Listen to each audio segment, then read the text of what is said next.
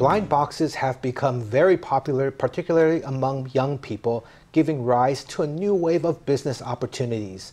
The boxes that obscure what's inside capitalize on game psychology and people's desire to collect. Convenience stores across Taiwan have set up over 1,800 vending machines selling blind boxes for less than 200 NT, with a phone as the biggest prize. Our reporter went to try their luck. Let's see what they got. It's not surprising that this vending machine sells snacks, but this one also sells blind boxes. Let's try my luck.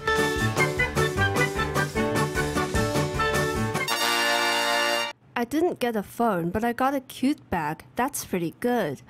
On a second try, it seemed like there might be something in the box, but it was just a brush and a cup bag. But blind boxes may not all be scams, as one player just got lucky. I'm really happy. I got 6,666 points. Let's see if it's real and exchange it. This person got convenience store points worth 6,666 NT. Recognizing the rising popularity of blind boxes, convenience stores have started selling them for less than 200 NT. Each one has a prize, ranging from everyday items to AirPods, with a 30,000 NT phone as the biggest prize. It just depends on luck. A phone is really tempting, but it's a matter of probability. I think most of the time you'll get something bad.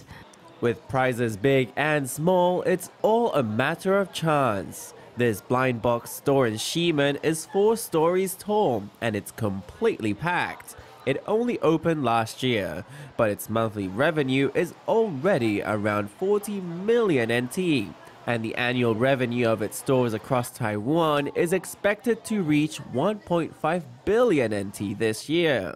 I usually buy ones from 3,000 NT to 4,000 NT. It's always a surprise to see what's inside.